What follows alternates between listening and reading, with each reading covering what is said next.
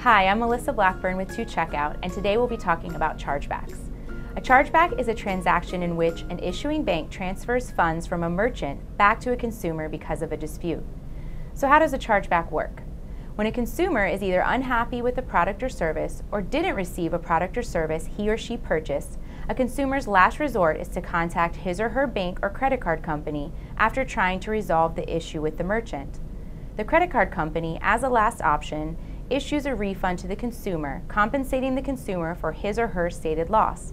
Other reasons for a chargeback include bank processing errors, duplicate billing, identity theft, disputes over price charged and processed, or missed refunds. Merchants may suffer heavy penalties for chargebacks. Acquiring banks and payment service providers may charge fees for every chargeback a merchant experiences.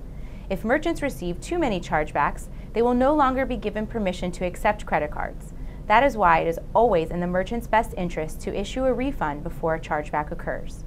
For more information on payments and e-commerce, please visit 2checkout.com.